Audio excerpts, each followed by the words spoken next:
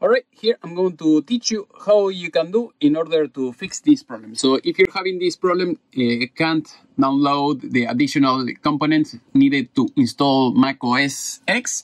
I was reading many forums and other comments on YouTube and everything, so I was trying to solve this issue. So I took some pictures so that way it will help you, because when I tried to install some updates before, I was getting this error. So I say, okay, I'm going to delete and restore everything again. So by doing that, I got the error that I am showing you right now. So I was getting this error, and I'm going to tell you how to install it and avoid that error and be successful. So I was able to install High Sierra. So here, as you can see, I have a old MacBook Pro 2011. Surely that is the case.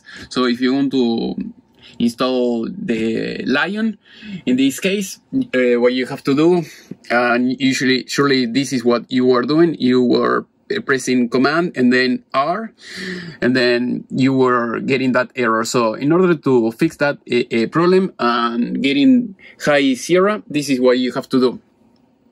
You reboot the computer, and when it's rebooting, you do the same, but in this case you press Command, Option, or Alt. As you can see, you push those two buttons at the same time, and then R.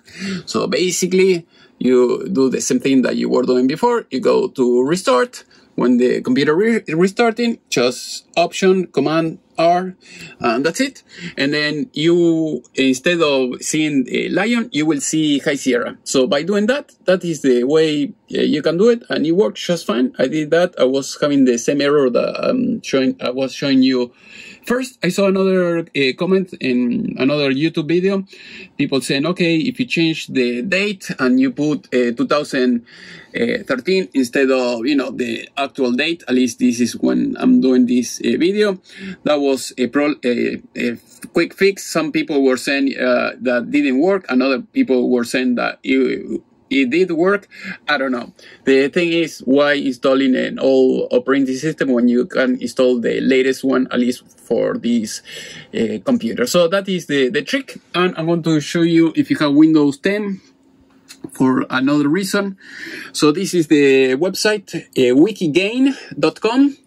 So if you go here, or this is the other option. I'll try to leave it in the video description, or you can Google it, how to create a Mac OS High Sierra bootable USB installer or Windows 10. So this will be another option. I found this, it works. At least you're going to this link is going to tell you, okay, you have to download the image. So in this case, you click here, and it will take you to Drive, Google Drive, and then you have to download TransMac, and then it will tell you step by step how you can do that. So you have to format this for Mac, and then I think you have to restore it later.